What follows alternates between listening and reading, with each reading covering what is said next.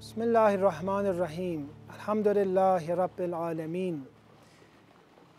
It is the martyrdom of Imam Ali alayhi salam. I send you my deepest condolences to all the Muslims in the world. When we talk about Imam Ali alayhi salam, we understand that he is absolutely great. The greater a person is, the more of an ability they have to attract. The stronger a person is, the more they will attract. The azumat of Imam Ali alayhi salam is so great that many scholars, regardless of what madhab or sect they have, they were attracted to Ali ibn Abi Talib. Many of them wrote different books about the life of Imam Ali alayhi salam. So we understand that this feeling we have about Imam Ali alayhi salam, it's due to his greatness. There's a tradition that says, لَوْ أَحَبَّنِي جَبَلٌ لَتَحَافَتْ. If a mountain were to love me, it would be destroyed. Why? Because Imam Ali alayhi salam is so great, according to this interpretation, that the greatness of Amir al-Mu'mineen, his hope, his love is so great, it would cause mountains to melt. And this is due to his connection to God. As we said, why is Imam Ali alayhi salam so great in our eyes? Because he is connected, he has such a strong connection to God. When human beings worship God, truly they become great.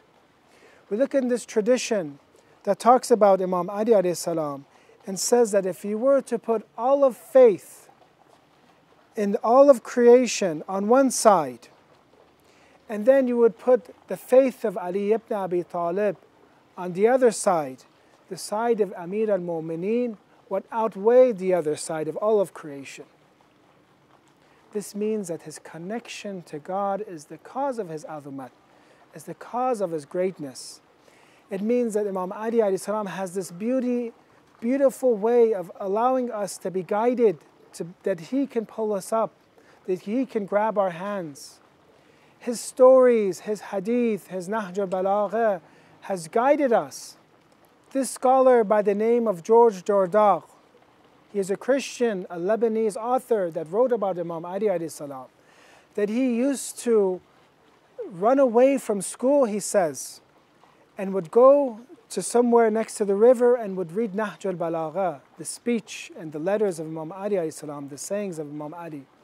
He became in love with Imam Ali so much that and he would say that if God were to take away all our blessings, to take away whatever he had given us, but instead were to give us one more Ali ibn Abi Talib, it would be worth it. This is the love of Amir al-Mu'mineen, that it transcends, it's timeless, it's not only limited to followers of the Ahlul Bayt. It's for everybody. Why? Because of his azumat, because of his greatness. His greatness pulls in us and he guides us. Imam Ali alayhi salam, throughout his life, he guided us because of his azumat and his connection to God. Also, after he has passed away, in the hereafter, he guides us and saves us. Because one of the meanings of guidance means isal ila al-matlub. It means taking to what is desired. In this tradition that I'll read for you, Imam Ali alayhi salam, the Messenger of Allah asked Jibreel, how will his nation pass the narrow bridge? Because the Messenger of God was worried about how people would pass Sirat, the narrow bridge. And Jibreel says, God sends him your salams and says, surely you will pass with my light. That the Messenger of God will pass with the light of God. And that Ali ibn Abi Talib will pass the Sirat with your light. That with the light of Rasulullah, Imam Ali will pass the Sirat. But your nation will pass the bridge with the light of Ali. The nation of Prophet Muhammad will pass through the light of Imam Ali by the Sirat. The light of your nation is from the light of Ali. The nur that your ummah has is from the light of Ali. And the light of Ali is from your light. Imam Ali's light is from Prophet Muhammad. And your light is from the light of God. Then he says this sentence, which is showing us the greatness of Ali ibn Abi Talib. لِكُلِّ شَيْءٍ جَوَازٍ. In everything there is a permission. وَجَوَازُ الصَّرَاط, and the permission to pass the Sirat, the narrow bridge which under it is hell. حُبَّ Ali ibn Abi Talib is the love of Amir al-Mu'mineen Ali ibn Abi Talib.